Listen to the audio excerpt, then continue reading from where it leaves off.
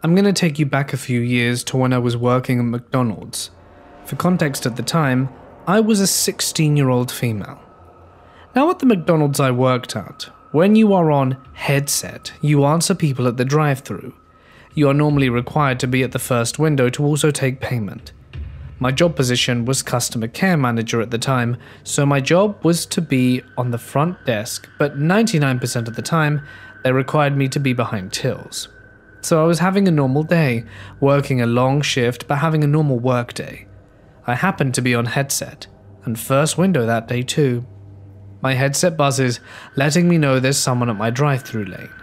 I go through to the first window to answer my customer, and this is how the conversation ensued. "Hello, welcome to McDonald's, what can I get you?"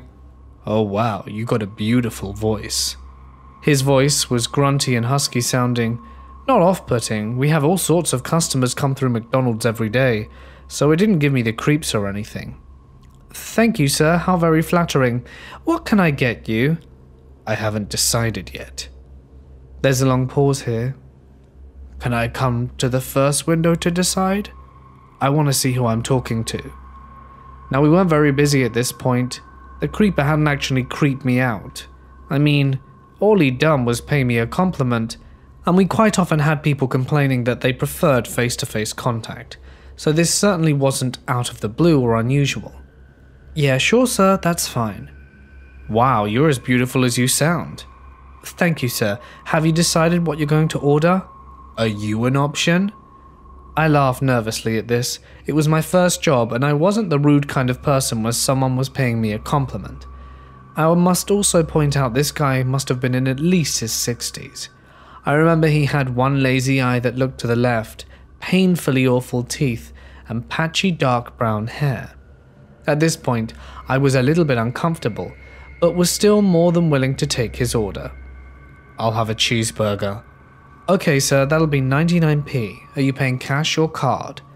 Without answering my question, he started asking me where I'm from, how old I was, etc.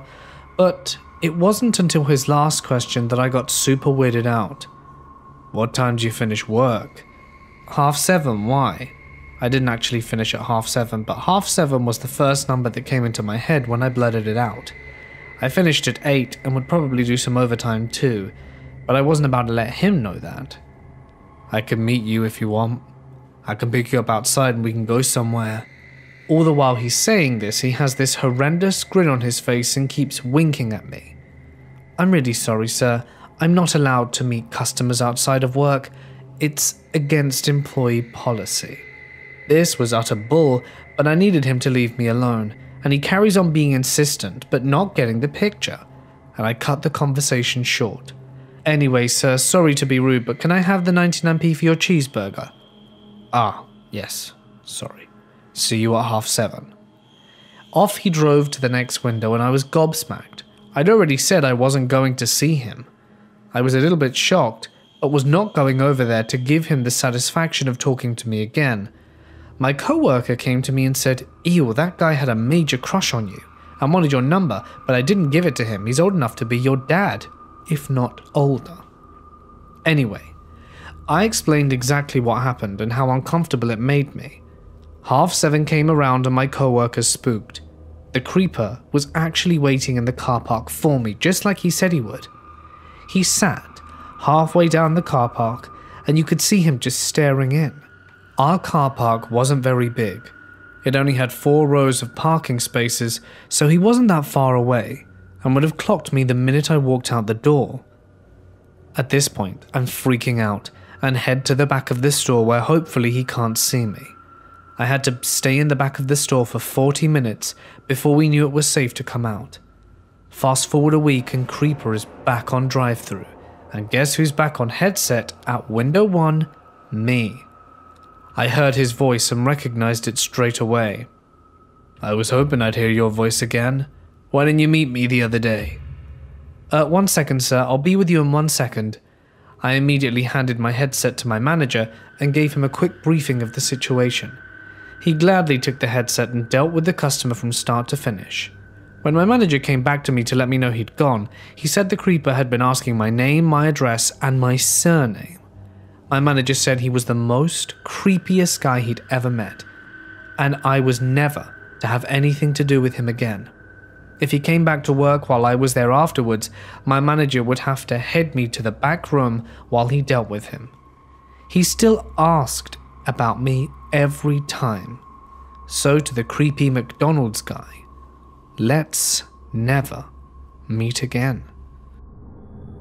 I was 19 years old at the time. I had a really good opportunity to go to college, but things fell through a couple of months into it, and basically, I wasn't allowed to go back at that college. I'm not going to go into the details, but I found myself stuck. I was living at home with my parents and working at McDonald's most of the time. I was really disappointed in myself, especially because I didn't have anyone else to blame but myself. I seemed to be your typical college dropout that ended up working at fast food. But while I was working there, I had a couple of really strange experiences. So the first one happened like this. There was this really creepy customer. He was an old man, and he just seemed like the most insane individual ever. You just have to think of the physical embodiment of Florida Man. He always wore this bathroom robe with a stained white t-shirt underneath. Or shoes. He had these really old Nikes that seemed like they had been completely covered in mud and never washed. Everywhere he stepped, there was some residue coming off of his shoes. I don't know how far he lived, but this guy came in to eat at McDonald's 4 or 5 times a day for as long as I worked there. I never personally had any horrible experiences with him. It wasn't like he was this unruly customer. He always asked for extra ketchup, but it's not like that was a crime or anything. The story is weird because I remember talking about him with some of my coworkers. I had one friend there that I became rather close with. I remember talking with her about this creepy guy that had just came in to eat McDonald's all the time wearing his pajamas. When you work with the public, there are so many people and faces that you see all the time, and none of them mean anything. It's just another customer. But when you have someone like this, it almost makes the job a little bit more bearable. As weird as that might sound, a little bit more consistency to the job. Plus, making jokes about someone like that was kind of fun. But there was one day when the jokes weren't funny anymore, because he stopped coming in. They couldn't find out why either. I mean, when you see someone multiple times a day, every day for months on end, you get a little surprised when they stop showing up. It all just seemed, I don't know, unusual.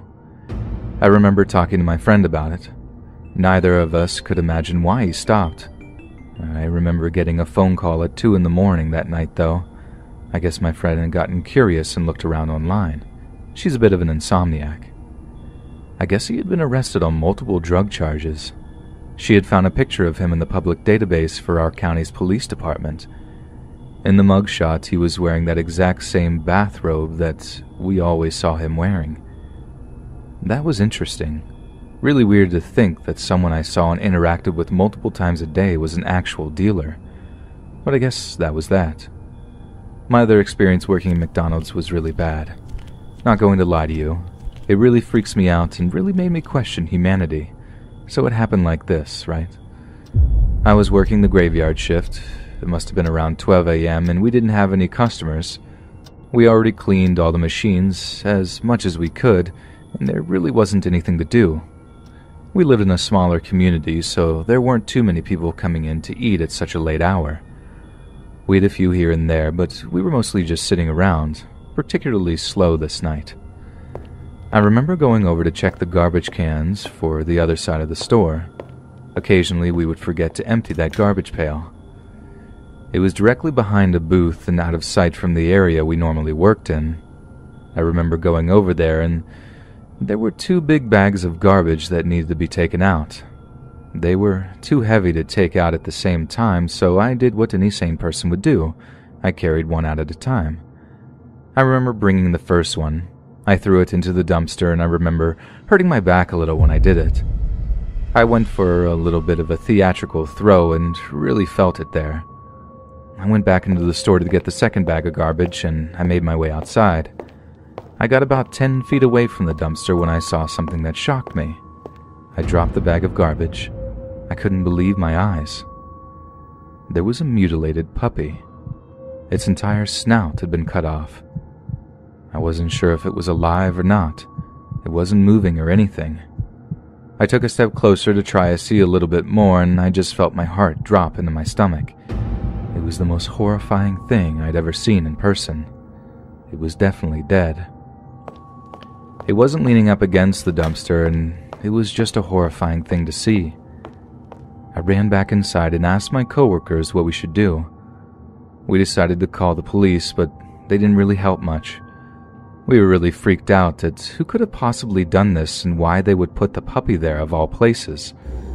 And the part that still freaks me out is that whoever had done this had been waiting for me to go back inside of the building, and in the few seconds before I came back out, put it right next to the dumpster.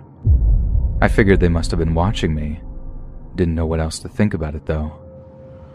Our McDonald's didn't have an outside camera other than the drive-thru, so there was no hope of trying to identify the person that did this.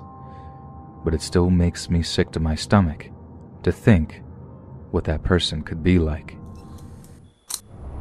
A little background on me. I'm a 19-year-old male and I was traveling with my girlfriend. We were on a road trip to visit my grandparents who lived a few states away. They said we could stay at their place for a few weeks over the summer, and it seemed like a no-brainer because they lived on the beach. The path to getting there, though, was really long, and it was a painful drive. My girlfriend and I both disliked driving, but we figured that we could take turns and it wouldn't be so miserable. I think the total time on the road was about 10 hours. We were about 5 hours into the drive when we decided to stop off at a rest stop. I'm not going to lie to you. We stopped quite a bit. I'm a little compulsive with drinking water because I like to stay hydrated. As you might imagine, there are some consequences of being hydrated. It irritated my girlfriend, but not very much. I think she secretly liked that we were stopping on my sake and not hers, because she always seemed to buy something every time we stopped. This one rest area was not horrible or anything. It wasn't in a bad area or anything like that. It seemed like a very typical, safe rest stop. But this is where one of the most horrifying experiences of my life took place, at least the first part of it. This has simply been one of the many times when I had to pull off the road to go pee. When I saw that there was also a McDonald's near this one rest area, I decided to wait until we got there. I normally don't eat McDonald's, but I let myself do it on special occasions like road trips. It makes the drive go by a little better, even if it makes my stomach feel like garbage. So, I went to the bathroom and she bought more cigarettes. We had already made our way to the McDonald's when we had our first appearance with Creepy Guy. We actually did talk to him a little bit. Let's call him Joe. Joe may have been the strangest looking man I'd ever laid my eyes on. He looked like he didn't come from this country or something. And not on a racial basis or anything, he just looks like he had a completely different lifestyle, as if he lived off the land and had never used electricity. His beard went all the way down to his stomach, and if you looked at it for long enough, you could see food particles in there, and some of them not even from a meal that he had eaten that day. So that should give you a good idea of his level of cleanliness. The rest of his outfit followed suit. A dark pair of jeans that look like they hadn't been washed in a decade, and a large leather jacket that looks like the oldest thing I've ever seen in my life. I'm sure it actually wasn't that old, but it had a timely appearance to it due to it being in such poor condition. Anyway, we spoke to Joe because he awkwardly sat next to us at McDonald's. I thought this was extremely strange, and it definitely weirded me out. I'm an introvert by nature, and talking to people is extremely taxing. My girlfriend is an extrovert and always attracted people that were interested in conversation. I just found it strange because I've never had someone randomly sit at the same table as me when they were complete strangers. I figured that it was because my girlfriend attracted talkers, but looking back, it was probably because we appeared to be easy targets. Joe sat down right next to my girlfriend and started asking us where we were going. My girlfriend, being the optimistic and unsuspecting person that she is, gave him the entire story, that we were basically 5 hours away from anyone that we knew in any direction. I tried to give her a look that she needed to shut up, but she didn't get the hint. We had already ordered our food and we were eating when he sat down. He didn't order anything. He just invited himself to our table and talked to us for the entire time we were there. At first he was rather polite, but had a really thick accent that didn't seem like it belonged anywhere. I couldn't tell you where the accent came from because I've never heard anything like it in my life, and this is coming from someone who knows plenty of people from the North, Midwest, the South, Australia, and anywhere else. This accent just didn't seem like it came from Earth. After a painful experience of trying to get away from Joe, we got back in our car and started up on that journey again. As we got to our car, I also noticed that Joe had gotten into his car as well. As we had pulled out, Joe was a good distance away from us. I thought this was extremely strange, and the warning sign in my head went from flashing to high alert. I knew that we were in some kind of danger. I was driving and I tried putting the pedal to the metal. The next half hour or so, I had probably sped more than I did my entire life. I was normally a really safe driver, but this guy was really freaking me out. I tried telling my girlfriend that this guy was tailing us, but she didn't believe me. She thought I was just being paranoid. But what are the odds of seeing this guy at a gas station and then him being behind us for 30 minutes after we got on the road? She told me to pull over at the next rest stop and we would know for sure if he was trying to do us harm. Stupidly, that's exactly what I did. And my worst suspicion was true. He pulls off at the same rest stop and parked right next to us. My adrenaline was rushing as I got ready to fight this guy. I didn't know what else I could do. I told my girlfriend to call the police and then I got out of the car. He was easily a foot taller than me, and he was a little older and probably not in the best shape. I had the benefit of being an athlete wannabe at my college. I did all the intramural sports stuff like that, so I was in pretty decent shape, but none of that mattered when Joe pulled out a knife. The understanding that he was out to do us harm and I was going to have to fight him. I waited for him to approach. About 30 seconds went by before he started walking in my direction. My heart was pounding. I started screaming every insult that I could. I called him a degenerate and an old man who was in way over his head, and then I was about to whoop him. It didn't scare him, though, and when he got within 10 feet of me, I thought it would be a good idea to tackle him. I was hoping to take him by surprise, but I didn't. I tried getting him off of his feet and onto the floor, but when I tackled him, he plunged the knife right into my back. But that was the only good hit he got on me. I managed to get him on the floor, and after that, I started kicking his head ferociously. I don't know how I managed to do it, but he was on the ground seemingly unconscious, and I was standing there. I could feel the blood flowing down my back, and I got back into the back seat of my car and yelled at my girlfriend to drive me to the nearest hospital. I was questioned a few days later at the hospital about what had happened.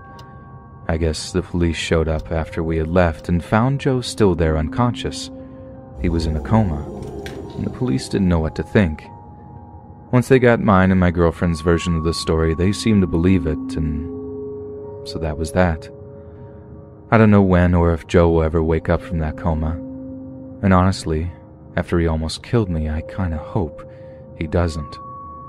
That was an extremely traumatic experience for me and my girlfriend. The good news about the situation is that I can tell people that I put someone in a coma once, and if they don't listen to me, they're next.